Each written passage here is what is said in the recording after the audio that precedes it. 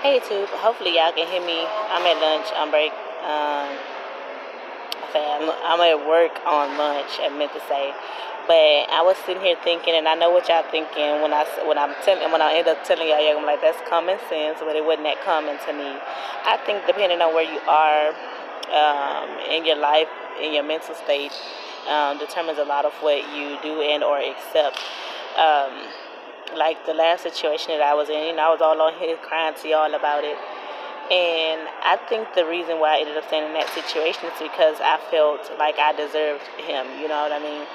And my own insecurities put me in that situation, such as, like, I didn't feel like, people loved me enough and people value my time. And thus I dealt with a guy who didn't love me enough and didn't value my time. So I felt like I deserved him, like, somehow subconsciously I began to feel that I didn't deserve these things, and I was speaking that into existence into my life, and that's what it basically became.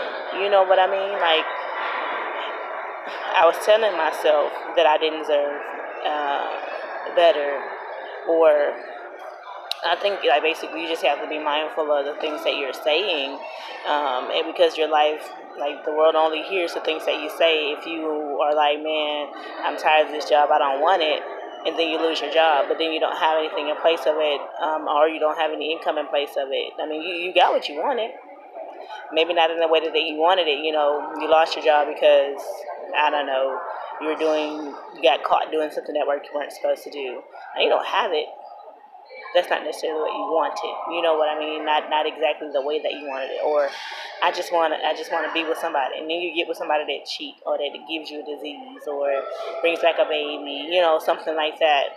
And you got you somebody, but not the somebody that you wanted. Like, you didn't get someone who valued you, who wanted to uplift you and get better, and gain more things with you. So really, we have to just be mindful of the things that we ask for. And look, this is what I'm eating for lunch.